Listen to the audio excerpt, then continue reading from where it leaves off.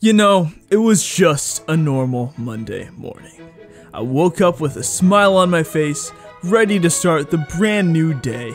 Checked my phone and saw that, hey, the Canadian Taco just mentioned me in a post on Twitter. Oh man, I thought to myself, this must be good. Let me see what it's about. No, please, no. Hey, what's up, y'all? I'm BrambleGaming, the home of the gaming, and I'm not in a very good mood right now.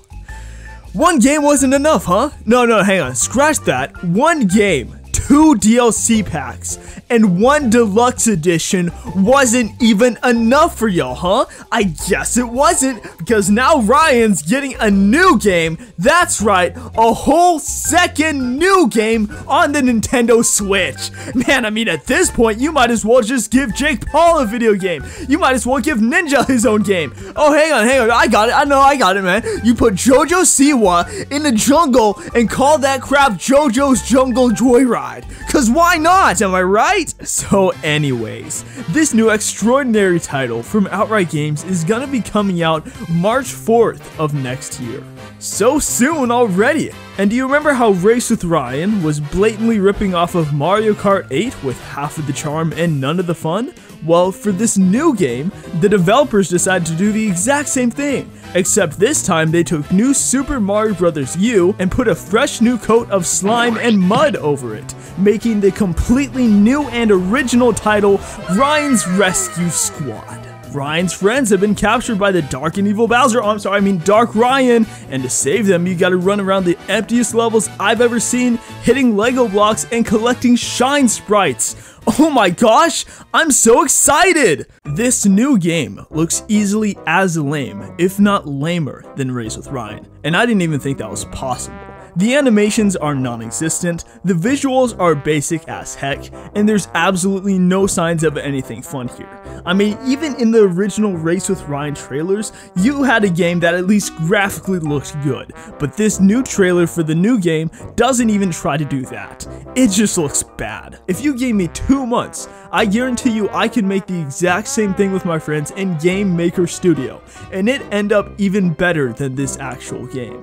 And here's the thing, right? They put Race with Ryan at an obscene price of $40, so you know they're going to do the exact same thing with this new one just to suck as much money out of parents' pockets as they can. Dude, no. This needs to stop, okay? 1 was enough. I could tolerate 1, but 2? I'm at my limit. No, I'm not even at my limit. I'm past my limit. As the home of the gaming, I am disgusted by these vile, horrendous, half-baked games that only exist to make money off of the Ryan's World brand. It terrifies me knowing that there is a whole new generation of gamers being raised on such low-quality games as these, and I fear for the future of the game industry when these own kids grow up to make their own games inspired by their nostalgic childhood classics of Race with Ryan and Ryan's Rescue Squad.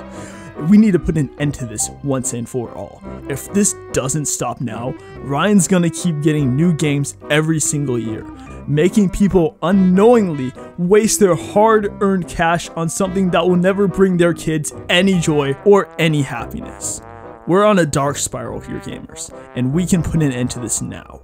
Go to Twitter, go to Reddit, write to the Nintendo support team, let everyone know. We gotta stop the Ryan revolution. In the meantime, I'm gonna go finish my favorite game, which is called DC Superhero Girls Teen Power for the Nintendo Switch Lite OLED Switch Edition HD+.